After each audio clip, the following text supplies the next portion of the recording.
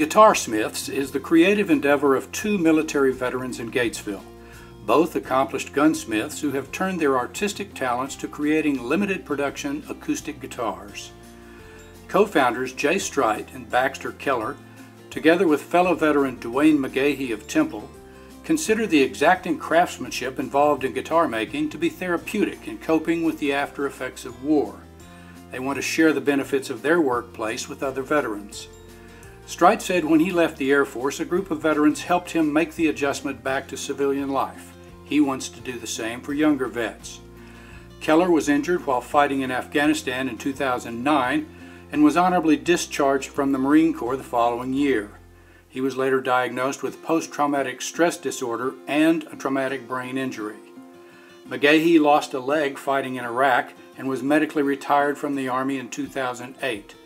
He has also been diagnosed with PTSD and a TBI. I was lucky enough when I got out of the service, I probably would have been one of those guys in trouble if I hadn't gotten in trouble before I got out.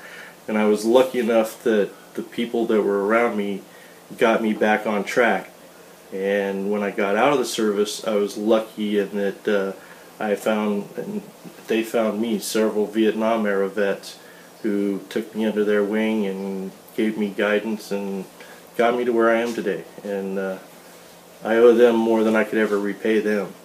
And I'm going to repay them by doing it for the next guy. The workshop, if, surrounded by like-minded individuals who are having the same, the same issues and going through kind of the same things as you, I think it is therapeutic in and of itself, and then, because one of the hardest parts for me with getting out of the military was I got out and pretty much immediately moved to New Mexico, and, I was halfway across the country from all of my friends and my support group and everything, and it was pretty hard learning to cope with things on my own. And I think that working on guitars and building the camaraderie with all this really has kind of helped to make a new support group, and I think that that's certainly something that we can pass on to the next round.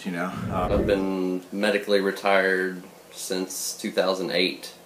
So this is really about the first thing that I've done since I've been out of the military, and it gets me out of the house for sure, and that because you get locked up in your head when you're at home all the time, and it's just good to get out and have something to do.